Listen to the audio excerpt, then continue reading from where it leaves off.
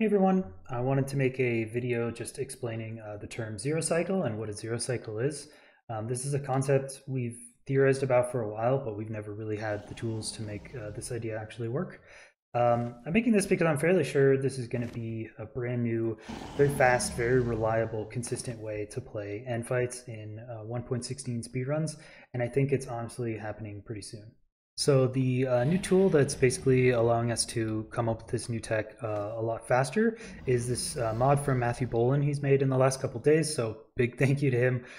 This is the Dragon Fight visualizer, and I'll put a link to it in the description down below so you can download this and try it out in your world. It's just a jar file, so you just add it to your mods folder, just like you would a sodium mod jar file.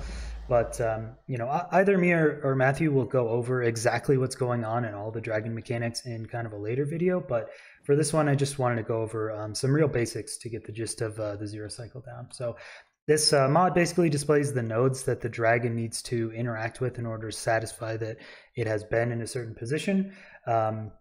And it color codes a couple things. So the purple line is where the dragon's head has been and traces out that path.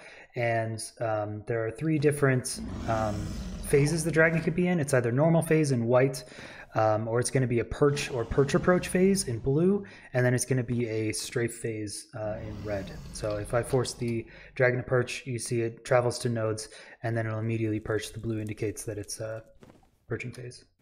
And I am planning on making a complete speedrunner's guide to end fights at some point in the future. It's going to go over all the dragon mechanics, and there's about 10 different end fight methods, and I'll go over all of them and the statistics and times for all of them. But for now, just for the zero cycle, we basically, instead of looking at the blue perch phase, we're just going to focus on the red strafe phase and try to manipulate the dragon into strafing us and basically killing it before it ever perches.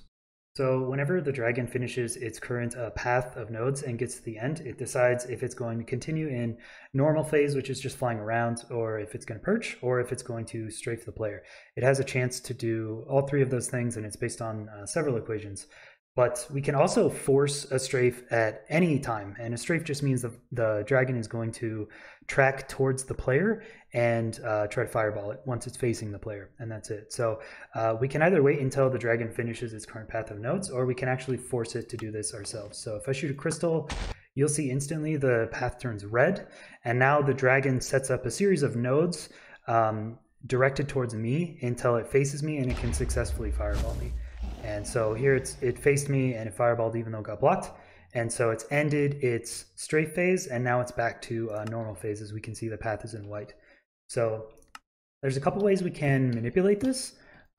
If we're hidden, then the dragon actually isn't able to fireball us. And so things get a little weird. So again, the path turns red, but now I'm just going to block myself off in glass so we can see what happens. The dragon is in strafe mode, and so it's heading towards us, and now the orange block, which dictates the target block, is right below the player, right below my feet. And so the dragon is basically circling around this target block until it either fireballs me or reaches close enough to this orange block, and then it will fly away and do another attempt to try to fireball me. So we can basically force the dragon to circle around us in a specific position once we force a strafe by destroying a crystal. So I'm just going to show here three completed end fights in survival mode using three different techniques that we've thought of so far for the zero cycle. It should be very obvious none of these are viable yet. They're either way too inconsistent, or they have used too many beds, or the materials are a bit strange. So I'm hoping with more work and ideas from the community, we can get something working pretty soon. So anyway, I'm just using glass here and using the center perch. I'm using glass for visibility, and I'm making a little structure for myself to hide in here at the center perch. This idea is kind of nice because the bedrock is indestructible over here, and so it provides a good little area to hide in and do this kind of pseudo one cycle. So it's also nice because when the dragon dies, it immediately the death animation flies up, and it's faster than if the dragon dies anywhere else. So the key to this idea here is to always keep the dragon 10 blocks above the player. The target block is at my feet right now, So if the dragon gets within 10 blocks, it's just going to fly away and then try to re-strafe later. So you can't let it do that, and so I'm using the knockback from each bed to keep it more than 10 blocks away. So the damage from the beds is very, very low because I have to be really far away. So this is actually a 22 bed. I know it's not viable at all, but it's kind of a nifty first idea. And I do actually get this eventually, so I'll speed it up a little bit here, but eventually the dragon does die, and you do get technically it's like a one cycle, but it's just using a strafe instead of a perch. And so it's very slow because also the dragon isn't just rotating its head very quickly like it does during a perch. It's just circling, and so it kind of takes a while. So this was a fun first idea, and yeah, it's about a 2-minute end fight, so honestly, not the worst. This next method is a bit more viable. It uses 8 beds, but some bow and arrow. So in this method, my idea was basically to force the dragon to get into a strafe and re-strafe pattern where it circles around a single obsidian tower. And I just use the side of the obsidian tower in the corner of it to block the dragon's vision for the most part. So I basically need to destroy the crystal on top of the main tower that I'm going to be doing the cycle on, and then also destroy the crystals on both sides so that the dragon doesn't heal during this, because it does take quite a while to actually do this. So I'm basically going to pillar up to a very specific position. It's X30, Y73, and Z21.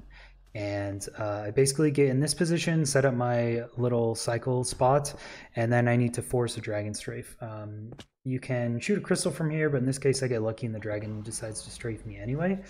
And yeah, basically what's happening right now is the dragon, whenever I hit it with a bed, it is cycling back to try to strafe me, and it successfully gets to within 10 blocks of the block at my feet, and then it re-strafes in a different node directly behind me and then tries to re-strafe me again. So there are specific positions that you can test.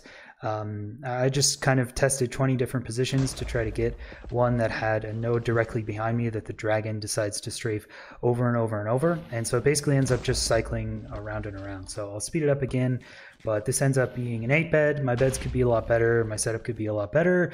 I don't actually need glass or really any blocks here. I could do the setup without it.